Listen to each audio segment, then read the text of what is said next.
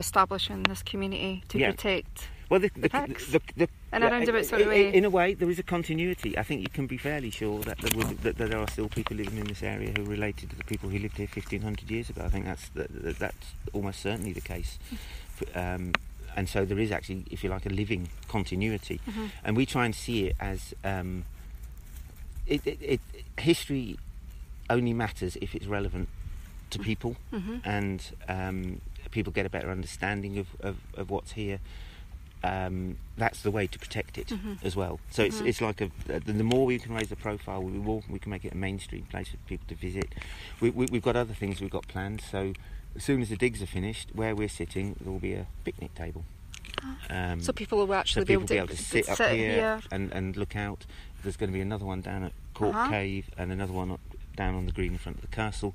Part of the reasons we're doing the excavations in Cork Cave is so that we can put a wheelchair accessible path, so off the coastal path, a little spur that runs into the cave, so that people with mobility issues can go in and see these Pictish carvings that they've never been able to see before.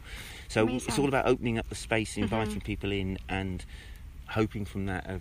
I mean, there is a sense of ownership. Don't get me wrong. It's not that we're not sort of white knights riding to the rescue as S.W.A.C.S. We can't do anything without the support and involvement of people who do live and work in the village.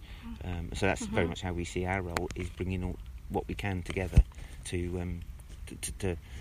I mean, 30 years ago it was local people living in the village that started the fight to save the caves, because a car was driven into one of the caves, it was set on fire, it destroyed a set of Pictish carvings, and as a result of that, a group of people got together from the village, three, Frank Rankin,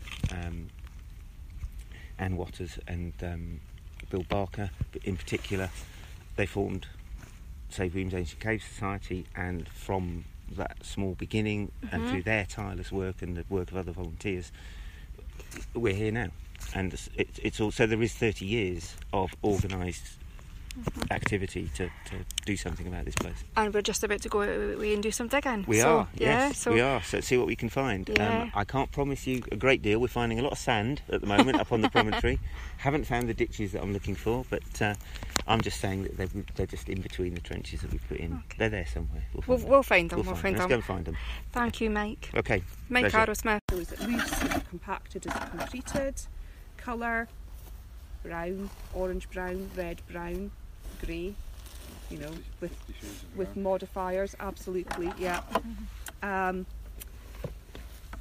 Composition, particle size, what's the soil like? Whoever you're working with, I think everyone here has done archaeology before, but it's essentially, is it a sand, is it a clay, is it a silt, and what's the composition? The other hazard up here actually is pollen. It's been doing my head in, so don't hurt your back sneezing, because it's my usual trick as well. Yeah, sand, clay or silt, because that tells us how it formed, how it got here, and what proportion of each is it. What's the inclusions like? Because we're on, got a lot of natural gravels, we've had a lot of sort of very rounded pea gravel, which is typical of this sort of a raised beachy type environment in sand. So make a note of, are you getting stones? Are they rounded? What sort of size they are they very angular? And any other comments. So you stop when you hit a change, and then you would go down either the next 20 centimetres or until you hit the next change. You just stop and record. You do have on the underside, you've got a nice crib sheet that this is one we made earlier, and it's laminated as well, even better. Hello, this is Lisa for K107, and we're here with Sue Hampstead, who is the Vice Chair of the Save the Weems Ancient Cave Society.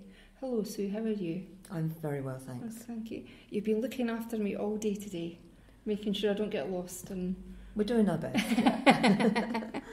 And you've, from what I can see, you've had a very successful few days with your week of archaeology. It's been a really fantastic time. I mean, the chance to dig in the caves just does not come up very often, because there are scheduled monuments. So, you know, it's not a matter of just deciding we're going to do this. It's a long process to get all the permissions from Historic Environment Scotland, and you have to have a well-developed plan and say exactly where you want the trenches, and you can't deviate from that. So there's a long process that has led up to this.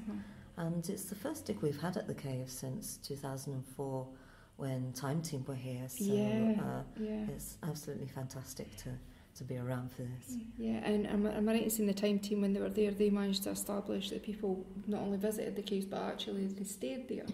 So, well, yeah, the caves have been used for lots of different things, we think, over the years, and possibly to live in from time to time. I mean, they're famous for their Pictish carvings more than anything, and we don't think the Picts really were actually living in the caves, or unless in times of disaster or something like that, they would have had their houses, but they do seem to have used the caves as a kind of special space, you know, that's, we presume, why they took the trouble of doing these carvings there. So, I mean, people might live in them from time to time, but it's, you know, more likely that it's just a temporary thing, or, you know, in times of disaster or something, the storm's blowing down all their houses, maybe they, you know, it's a great place for a refuge. Yeah, because standing in the sliding cave earlier on, when you're a couple of metres in, you literally can't hear anything from outside. The acoustics is quite interesting. Yeah, it's a wonderful thing about the caves. You don't have to be very far into any of them, and even if it's got quite a wide entrance, you just, it really takes me by surprise how much of the background noise it is. It just disappears. Like, you know, there's always the sound of the sea outside, but that is so muted once you're inside the caves. I understand, as well as being the vice chair, you're also the chief guide. Yeah, that's for the organisation. We've got a team of guides that are responsible for the guided tours that we do around the caves, and we've got some wonderful new people recently who have trained up to help with that. But yeah, I guess I've been doing it the longest now out of our regular people. Yes, I'm responsible for training other people up. And is there more guided tours on throughout the summer? Yeah, we're open every Sunday to the end of September. And you can sign up for guided tours online. So if you go to our website, which is wemysscaves.org, you can find the page where you can sign up for the tours. And the tours leave the visitor centre at 2:30. But the visitor centre is new to us this year. We used to do everything from the basement of the school, and they hosted us for many years, and we're really grateful for that. But now we've got a building that is purely for our use, and we've got all the exhibits in our little museum have been kind of redisplayed and chosen carefully to, you know, to really reflect the history of the place, as well as the caves. And all the information on the information boards there is all newly developed from what was there before. You know, there was lots of repetition and various mistakes in the information in the old place, which had just been there kind of historically. So, you know, it was a good chance to actually just, you know, redo the lot and, you know, make it more reflect more of what we know now about the caves, which maybe wasn't known before. So you've almost had a chance to re-collaborate what you've been doing with your new venue. Yes, that's a chance right. Just a chance to start again. How has your interest been fostered through the caves? How have you come to being involved with the society?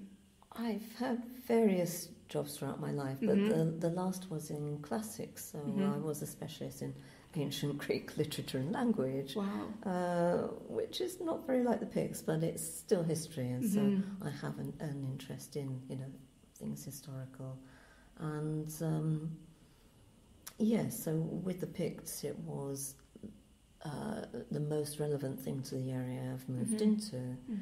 And I was always a bit of an armchair archaeologist before. I loved watching time and things like that, but since moving up here, you know, took early retirement, so, you know, I've got all my time to myself to do things I really, really love. And so I've been volunteering on digs around the place, and volunteering with the caves group since I moved up here.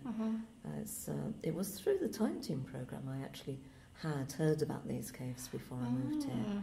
So and today you were in the Sliding Cave, which was last excavated by the Time Team in 2004. That's right, That's right. As a part of the organisation and as the chief guide.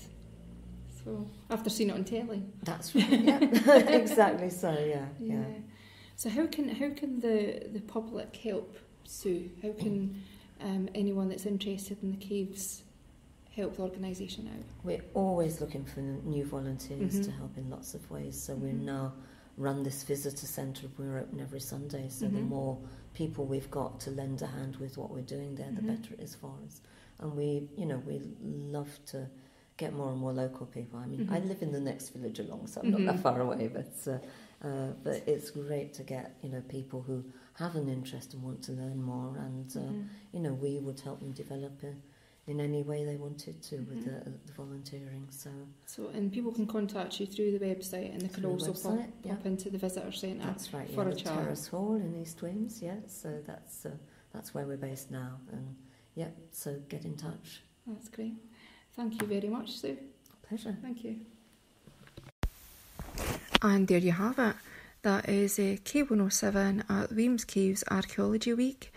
And if you'd like to find out a little bit more, if you look on the Save the Wemyss Ancient Cave Society website, which is wemysscave.org, it's an absolutely beautiful place to visit right on our coast. And now back to John Murray in the studio.